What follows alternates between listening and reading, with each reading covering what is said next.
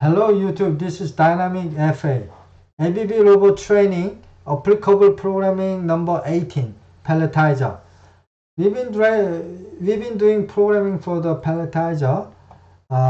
In the last video, we have correct the path and also homing after the pallet done. So today, I want to do optional homing in the beginning. When every time robot restart the system, we always have same condition, but except 300 millimeter.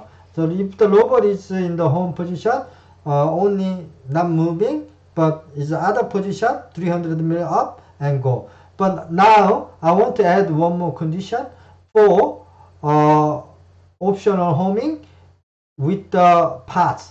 If the robot has gripper with the parts, then robot swing around to the nest and then put that carton down on the nest. Like something happened and then like a carton, the bottom of the carton is open and the product fall down or whatever reason, we don't want that carton, then we can just send the carton to the top of the nest and then we pick up next, keep palletizing.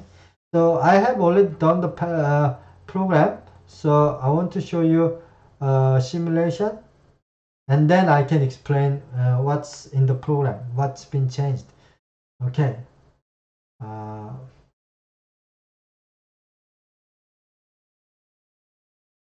Okay, let's see.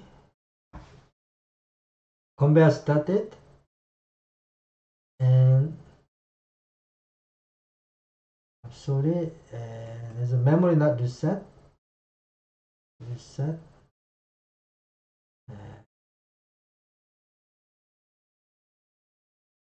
Okay, reset that.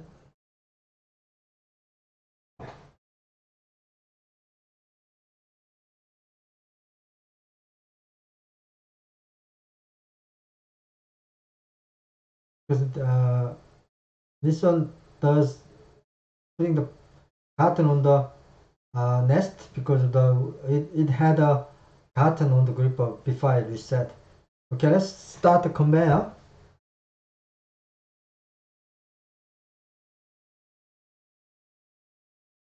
Palletizing.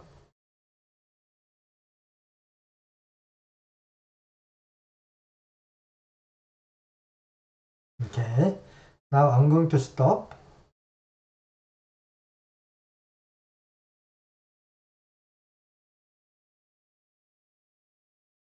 Stopped it in the middle of the way, and then if I press this button, this button is same as PP to main. Okay, I start it, then it detects the carton, go back straight up, putting onto the nest, and then come back for waiting for the pickup.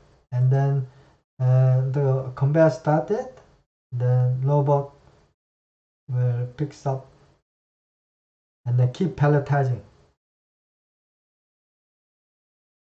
Okay, this is this was very simple change, but it's very interesting here. First thing I did, IO system here, DI02 part on gripper. I have added this signal, and this one actually connected to SmartGripper. SmartGripper has a sensor. Sensor is on, then part on gripper signal is on, and it's very simple connection. Anyway, so if you see the program, that signal in the program, then here first, I'm not sure whether you can remember it or not.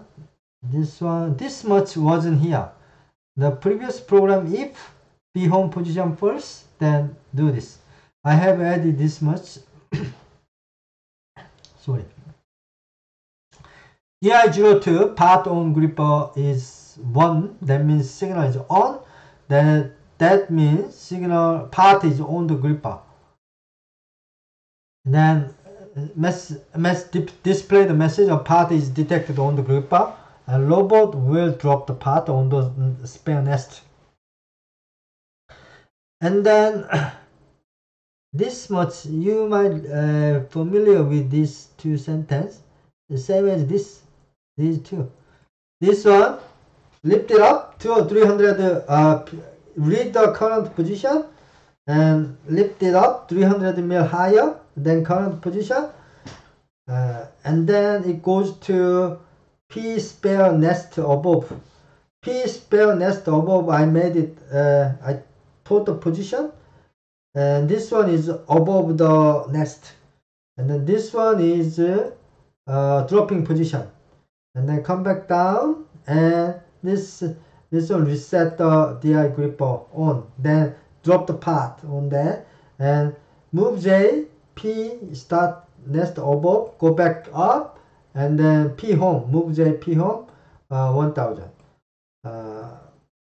So go back to home position, and then you can start. This is the program I have changed. There's another point we must change, otherwise will make so many problems here. This one here, because if you reset every time when you start from the top of the master job, top of the main job, main routine, then that means it just turn off the gripper, and if you turn the gripper signal off, then it just drop the cart in the air.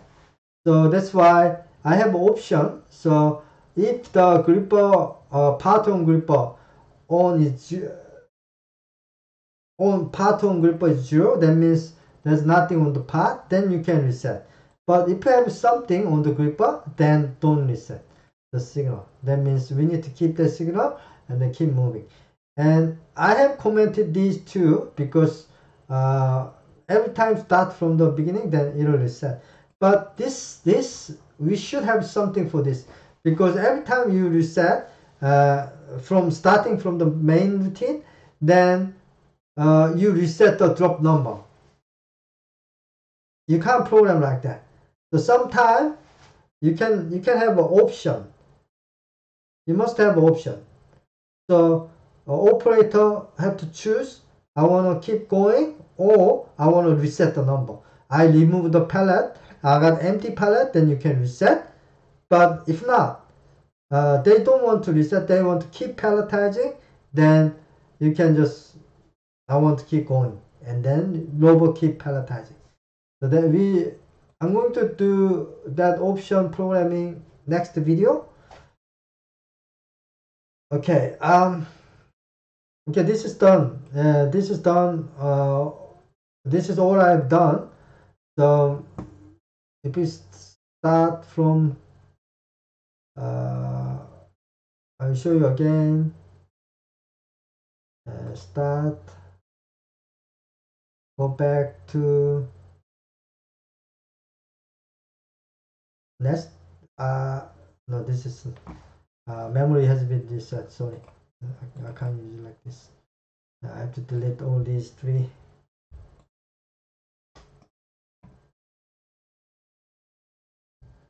I think Robot Studio have a memory problem, so sometimes memory not reset properly. So I have to manually reset it. Anyway, start.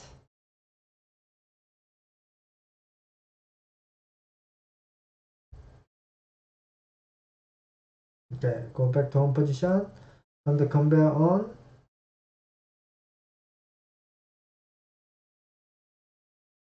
Pick one up. Second one coming. Don't worry about this one. Just the memory. Stop. Sorry, too late. I need one more.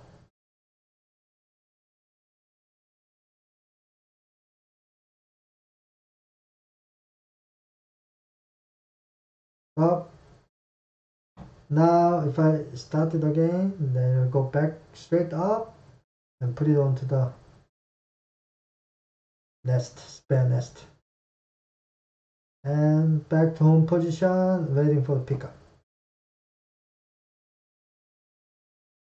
Okay, this is all for today.